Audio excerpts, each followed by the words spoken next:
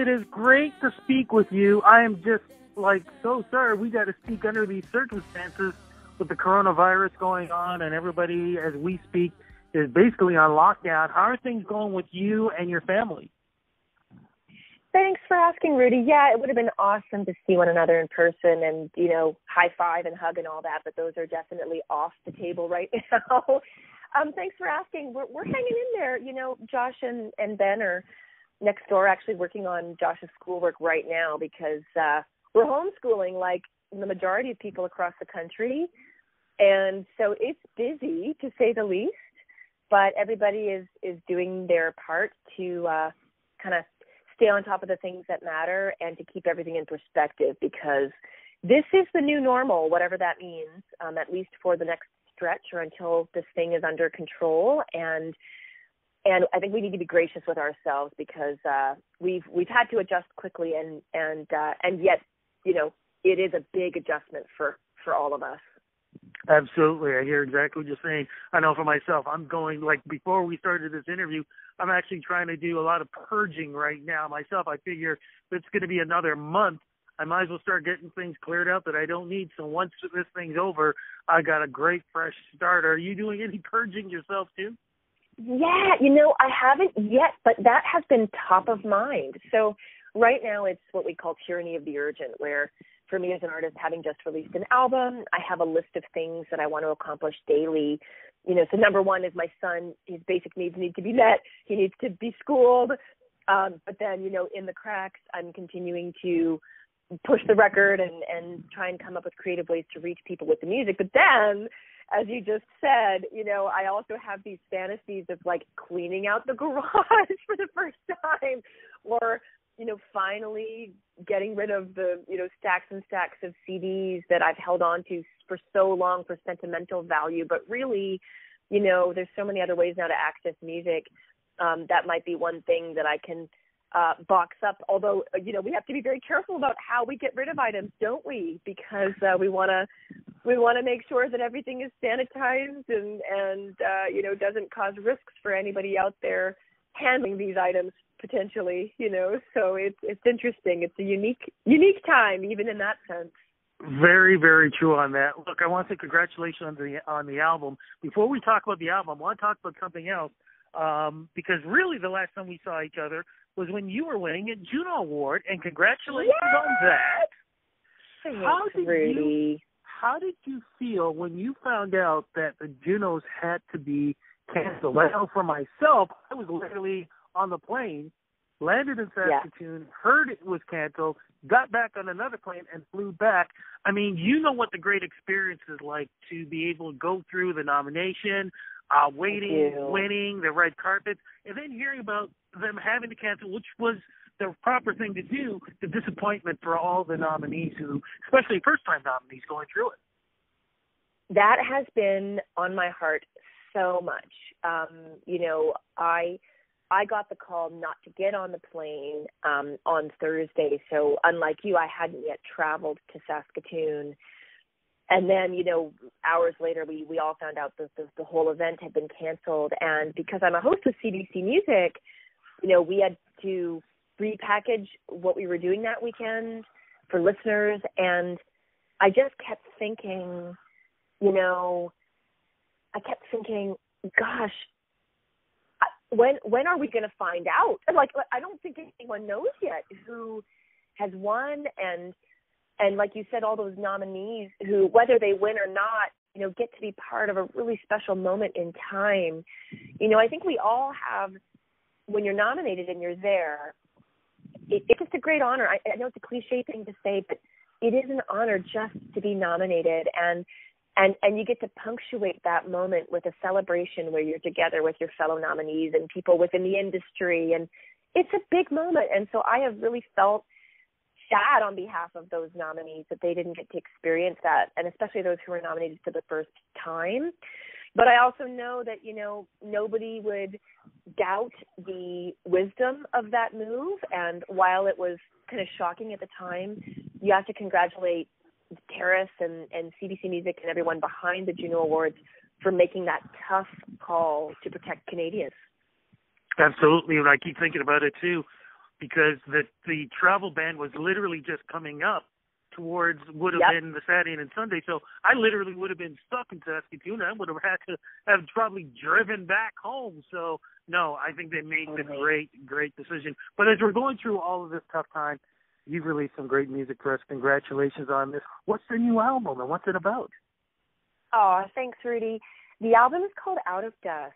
And, you know, without wanting to be overly opportunistic, you know, one of the reasons I chose to release it, even when we all saw that this was going to be a very different sort of release with 3 months of global tour dates canceled and, you know, very little media because, you know, everybody switched over to COVID-19 24/7 and you couldn't, you know, media outlets of all kinds are shuttering their doors. So I thought, okay, you know, I'm going to release this anyway because I think the messages in this album have become even more real and have the potential to reach people in a more meaningful way. I hope, you know, that's my prayer really, is that music that was meant to kind of mine the depths of a great variety of human experiences, many of them tough, but ultimately land in a place of light and hope. You know, that music would be cathartic to people and would be healing to them. You know, or if nothing else, that it would bring them joy, or that it would be a source of beauty in their life and in their world right now.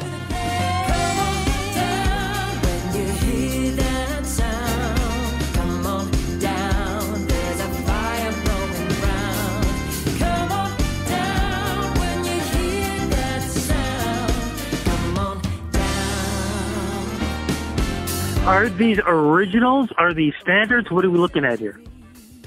All original songs with the exception of one, a Gregory Porter cover called Take Me to the Alley, which I played at my friend's memorial, and the album is dedicated to her memory, so it felt right to put that one on there. What was your headspace at when you were writing the music, and did you write all the music yourself? Is it collaborations? How did this all come about? Mostly I wrote it on my own. There's a co-write, a French song, Au Pays de Cocagne, which was co-written with a great Quebecois singer-songwriter, Sonia Johnson. But that was actually co-written long before this album. I never released it, and I felt like it had a place on this project. But then, you know, I can't underestimate how much my husband and co-producer, Ben Whitman, is always a part of the process. And in fact, he contributed a song to the album called Glass House that's also very personal. He wrote it in response to the loss of his cousin, Kitty, and the album is also dedicated to her memory. And then there's another song on there co-written with our son, Josh, who at the time was 8, now he's 9.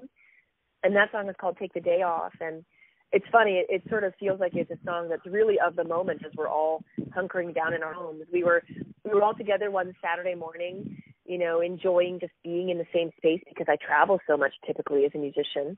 So we're all in the space, just kind of enjoying one another. And Josh picks up a mallet and starts playing my husband's log drum or tongue drum, it's called. It's this beautiful African instrument that has this very soothing sound, very warm, woody sound. And he just was kind of cycling around the instrument and playing this motif that was so beautiful and felt very meditative.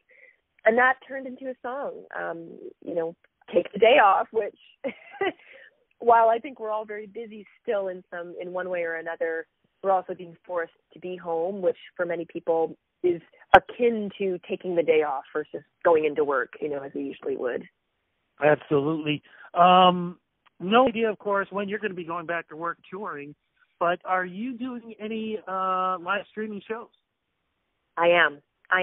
So on our release day on Friday, March 27, we did 3 live events, which, you know, we're all figuring out the technology, and I know we're not alone.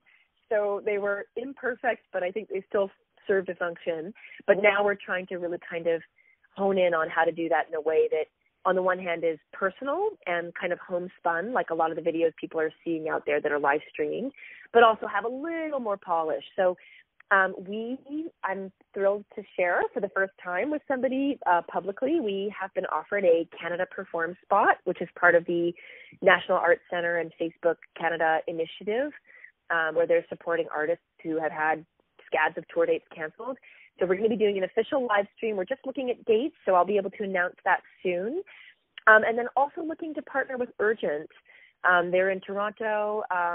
Initially, they were going into empty venues, but as the rules around social distancing change and become a little more strict, they're also having to revamp how they do that, but we will be partnering with them as well. So I think there'll be one live stream that's like really a live stream, and the other will be live to tape, but it'll roll out, you know, at an appointed time as though it's a live stream, so people who are watching will be experiencing that for the first time together. And for folks listening on Rudy Blair Entertainment Media, I will be doing an interview very soon about that, so people can know more about Urgent and what's going on with that too, so they can check out what you're doing there also. But in the meantime, though, social media is the place to find you. Where do we go to look for you right now? Best place is my website, LailaBiali.com, LailaBiali.com. Google will correct you if you can't figure out how to spell it because there's so many A's and I's. But I'm on Instagram, I'm on Facebook, I'm on Twitter. I'm not yet on TikTok, you know, or Snapchat or any of those kind of, you know, the apps that somebody maybe closer in age to my son would be on. But, yeah, I'm in all these places. YouTube is a place where you can find me as well. I'm uploading content to my YouTube channel on a fairly regular basis. So, yeah, thanks for asking. Yeah, no, and I Snapchat, TikTok, I can't handle all of them. I can only deal with so many. So I'm Me with too. you on that one. So, look, you be safe. Big hugs to your family, too. And hopefully I will get a chance to see you at some point in 2020 when all of this is over and we can hug and sit down and chat and talk about new music and tours and everything else that we're all looking forward to doing. Yes, indeed. And just, you know, a message to you and everyone listening, stay home, stay safe, stay well, you know, do what you need to do to keep your sanity and your spirit intact. Sending you lots of love, you know, from across the divide. And thanks for listening. Fantastic. Big love to you. Take care, and we'll talk. Thanks, Rudy. Bye-bye. Bye-bye. Come on down when you hear that sound. Come on down, there's a fire under